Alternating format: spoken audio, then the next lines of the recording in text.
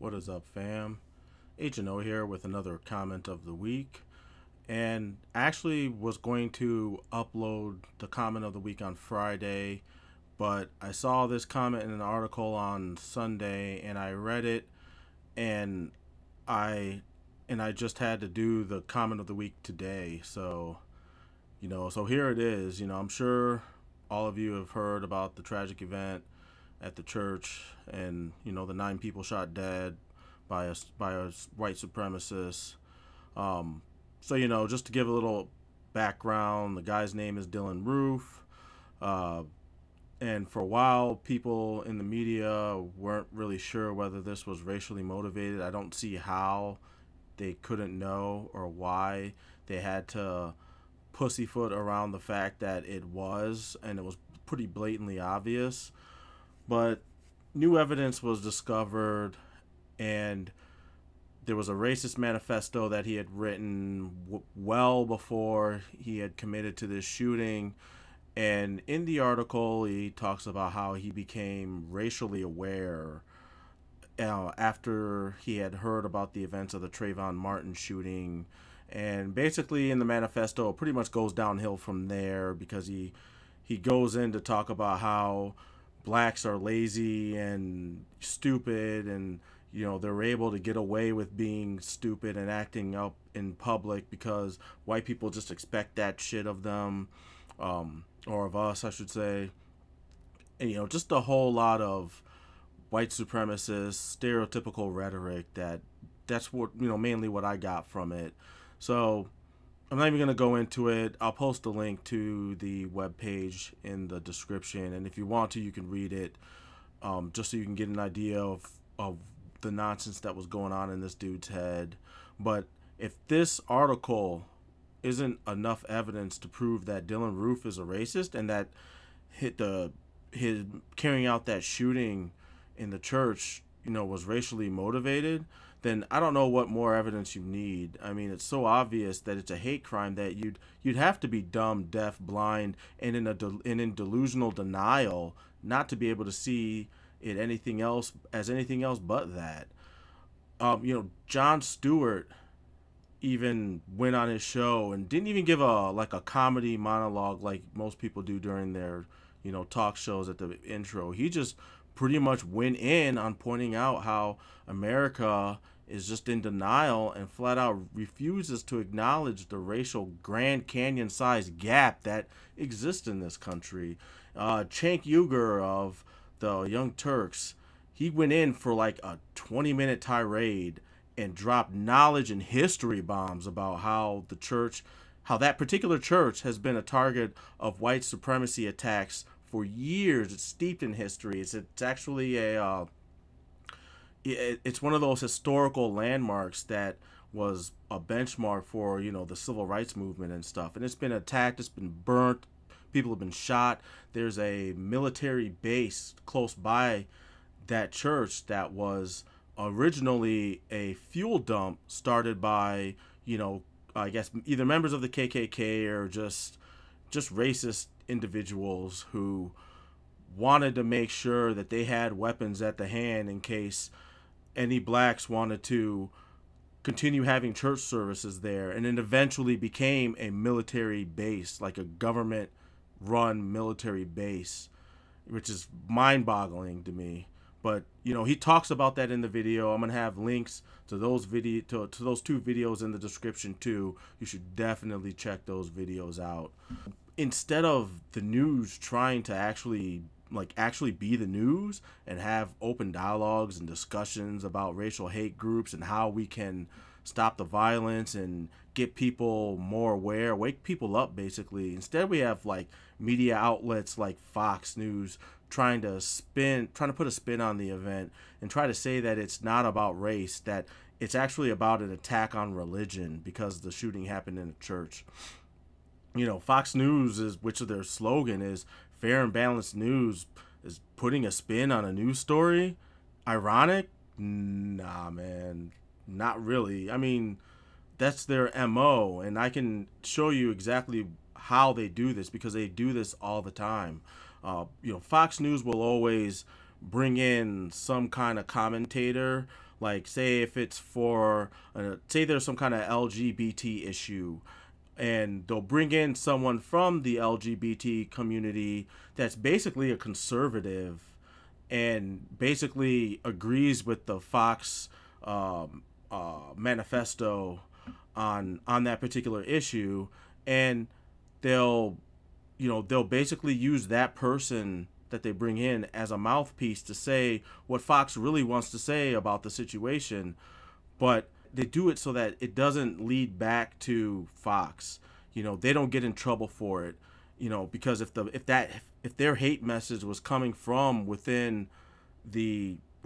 from Fox itself, then they'd be in trouble. But if it comes from someone within that community, then they can get away with it because it technically doesn't reflect the views and opinions of Fox News. It's a really sneaky snake kind of way to get their horrible message across. But in this case, Fox employed a pastor by the name of E.W. Jackson. He's a bishop and a senior pastor at the Hope Christian Church.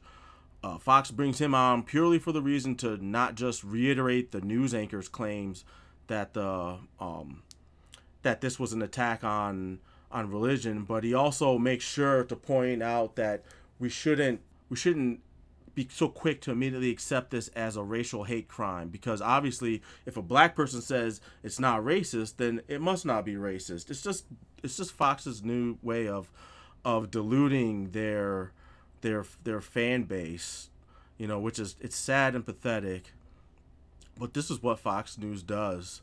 So, we have another Fox News house nigger, and in this context, I'm using the N-word as the Webster's dictionary term for nigger, meaning a person with low mentality, to describe E.W. Jackson, because you would have to be a fool to get in line, to get into the Fox News party line when, this is happening to, the church community, the black church community. He in my eyes is the very definition of the term Uncle Tom, the slang term, somebody who sells out their own people, to either get in the good graces of the white man, or, in this case, he sold out his people and Almighty God for the almighty dollar. Just think about it for a second. He's a pastor at a church, so he should have a good idea of the deep, long history of the racially motivated attacks on black churches that have gone on in the South since before the civil rights movement even began. And yet here he is on national TV totally and completely lying. There's no doubt in my mind that he's lying, and he knows he's lying. And he's supposed to be a man of God. That Fox News segment is just full of ironies when you think about it. But in the TYT video, Cenk gives you facts, examples, details, and specifics, or as I like to call, the feds, as to why this attack is racially motivated. So, and what does Fox News give you? An indentured servant who gives you his word that the shooting is an attack on religion and not about race. So, yeah, it is what it is, and it's sad that this is what it is, and this is what we are getting from our mainstream media outlets, as opposed to our alternative media outlets who are actually reporting the news and actually informing you on with knowledge that most people don't know. So anyway, I've talked way too long about this, and I haven't even gotten to the comment of the week. This is actually this comment of the week is actually kind of turning into a rant. So here's the comment. And this comment pretty much encompasses what I've been feeling for a great long time when it comes to race relations and, when it comes to just trying to just get along with everybody. Now, the guy says, basically, just posted this in TSB. I'm not sure what site that is, but he said he might as well relay it here. I gave up being shocked and surprised a long time ago. We will never be accepted as equal. We will never be loved. We just have to make the best with what we've got. Trying to reason why the world hates us and constantly and continues to discredit us will give you more stress than you just don't need. This is how most white Americans feel, whether they want to admit it or not. Deep down, subconsciously, this is the mentality that many white Americans abide by. White flight, gentrification, segregation, etc. These are not mistakes but plans. Plans that are starting to backfire in white America's face, as not every white American is on board with their racist bullshit. With their manifesto, with this manifesto, race mixing and the decline of white supremacy and population scares most white Americans deeply. They live in fear. Fear that they will lose their land, fear that they will lose their women, fear that they will lose their power. So what do we do to change this? Can we change this? I believe the damage is far too done. These are the consequences of slavery and America's shameful manifesto since inception. Now, I pretty much wholeheartedly agree with what this guy wrote. The only thing I think, if I had written this, the only thing I would have changed is in the part where he says, this is how most white Americans feel. I wouldn't say most, because that's too broad a generalization. Like, it's kind of like you're encompassing, to me, I feel like it's a lot. Not a lot of white Americans feel this way. Not most. Most, I think, is like too many, you know. I think I would like to believe there's more open-minded white people than our society kind of leads us to believe. Maybe that's just the optimist in me, but you know, that's kind of how I feel. I am not the kind of person who wants to overgeneralize in anything. So I personally just would have said I feel that a lot of people feel that way. But other than that, man, I totally agree with this. But the part where he asks, you know, if we can change this, I still believe we can.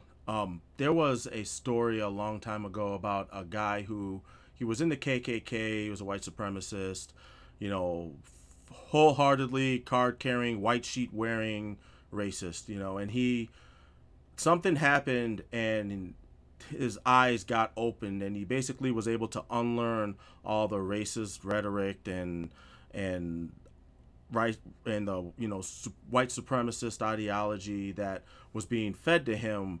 He stopped being a racist basically, and eventually turned into law enforcement informant against the KKK. So he was like in the KKK undercover, informing authorities on their goings-ons and whether they were doing anything illegal or whatnot, until he got caught and got outed. And then now I think he like goes around talking about how he was once one of them, but now he's seeing things and he sees how all that stuff they were saying was BS and a lie and everything. So I mean, if that person can be reached, then I believe we can reach other people. I don't think we should ever stop fighting for, you know, unity for everyone. And I don't think that's entirely what that commenter was saying, that we should just give up. You know, this also reminds me of Bill O'Reilly response to Oprah Winfrey getting discriminated against in another country when she went into like this super expensive store to buy some clothes or something, and the people in the store, they were white, because I guess she was in some European country or something. I can't remember exactly the story, but she went into the store and they were being discriminatory towards her basically, because they didn't recognize who she was, which is kind of crazy because I think Oprah Winfrey's like worldwide. She's known worldwide. So how these people didn't know who she was boggles my mind. But anyway, they basically said, you know, that she should leave because she's black and she can't afford any of these clothes or any of those products that were in that store.